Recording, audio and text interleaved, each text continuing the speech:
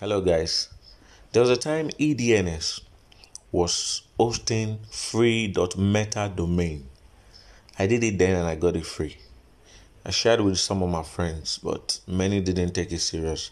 Now it costs $25, if not more, to get EDNS domain. And those who got it then probably might have fallen into their snapshot for their next airdrop because they are coming up with their token.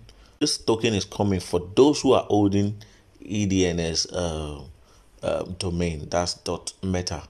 Now this is another good opportunity for you to get it for free, and it's happening in 48 hours. So after this 48 hours, it's gone. Now this is it. Look at this .meta. They are giving .web3 for free. Click on it, then search your name. This is the name I often use, so you search for it. Okay, they said is available, so I have to add to cart. But before I add to cart, I need to log in. Okay, so you start with signing in. So I'm putting in my details.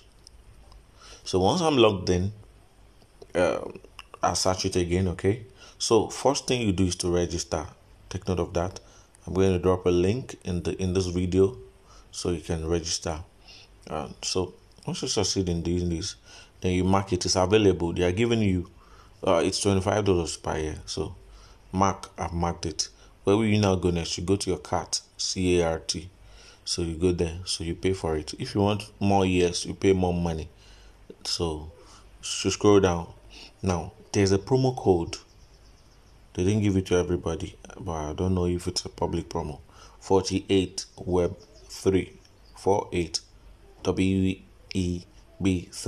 Apply it. You must apply it, else you would pay. So now they had removed it. So I'm paying $0. So that means I'm not paying anything. So payment done.